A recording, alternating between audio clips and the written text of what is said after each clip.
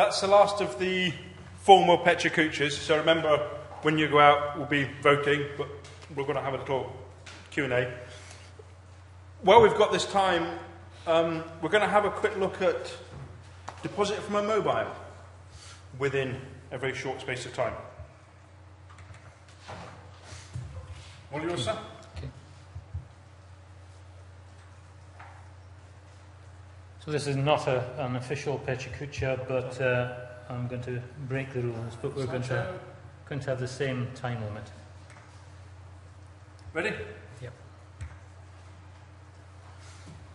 So this is about using SWORD as a standard to deposit into a repository using your mobile device. So whether you're using a tablet with a camera on it or a mobile phone, this should work.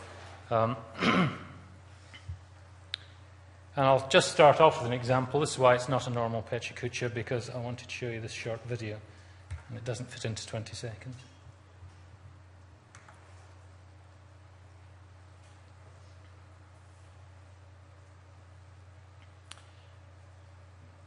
So this is an example of somebody who is doing a school project, and it's a history project, and she's working with a group of other students on a project for Mary Queen of Scots. So she's gone to the Museum of Scotland, which is about 200 metres that way.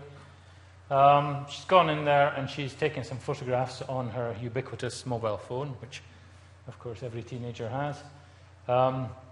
She's going around taking pictures of labels and pictures of the tomb and all that kind of thing. She doesn't have to go home. She can just pull out her mobile phone where she is and deposit the images that she's taken directly into a repository.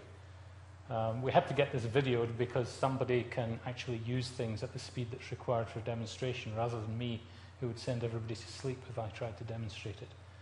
So I'm going to go through in a second and show you some of these screens in a little bit more detail, but she's very good at thumb work and using predictive text and all that kind of thing. So adding in titles, deciding which workspace you're moving things into, which collection you're putting them into, and putting in a few tags and that kind of thing.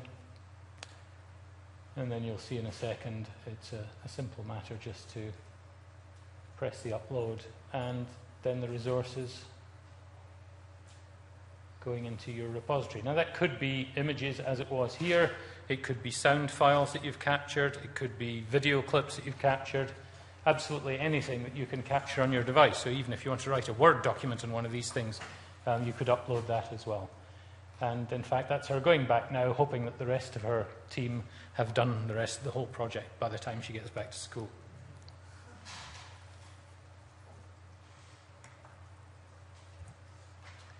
So I'm really just going to take you through that process slide by slide in a step-by-step way. So here's my mobile device.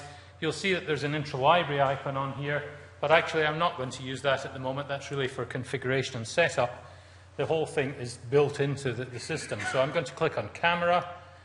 Here is my camera screen. I'm taking a picture just outside the Intrallect office, so it's better in landscape mode. I've taken the picture, and now I want to share it. And I'm sharing it with anybody, and this share option exists within the operating system of the device. So I can share in all the standard ways, but you'll see that one of the ways I can do it is by depositing it straight into Intralibrary.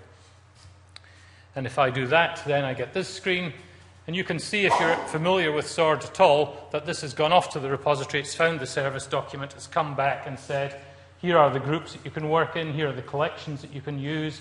I've automatically generated a file name. I could, in fact, just click the upload button at this stage.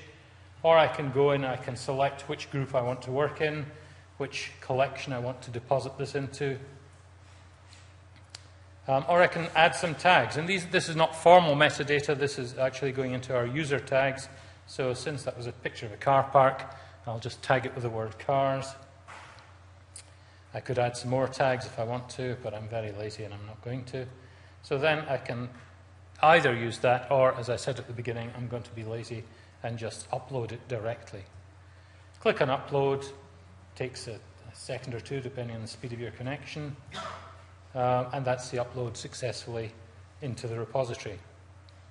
Now if I log into the repository, and this works with all Intralibrary repositories, Go into my work area, I can see the images there, sitting in my workflow in my reserved area. It's already worked out the size and type of file. If I go onto the resource page, I can see the things that I can do with this resource, but I can also see that I'm in the workflow and I can do other things with it. It's fairly straightforward in Intralibrary to make this have enough metadata so that it can be automatically published the moment it's uploaded, so that you don't actually have to go in and do anything within the workflow. Now, to set that up, that's what the Intralibrary icon is for, over towards the right-hand side here. And it's fairly trivial. I need to obviously know who I am to be able to deposit into the SWORD repository. So I need my username and password, and I need to say what the SWORD service URL is, from which I'll be able to later on get the service document. Set those up, and therefore I can change the target that I'm trying to deposit into at any time. Simply save that, and it will be remembered for every deposit that I do from any of the applications within the mobile device. So this is currently in beta. If anybody would like to try it, please contact me. At the moment, it's only for Android devices, and it supports IMS content packaging, so it's intended primarily for learning object repositories, which are going to make use of video clips and audio and photographs and that kind of thing. We are very interested in partnering in projects, so if this is something that any of you would like to work with, we'd love to be involved as well. And I think that leaves me with 30 seconds left. Thank you.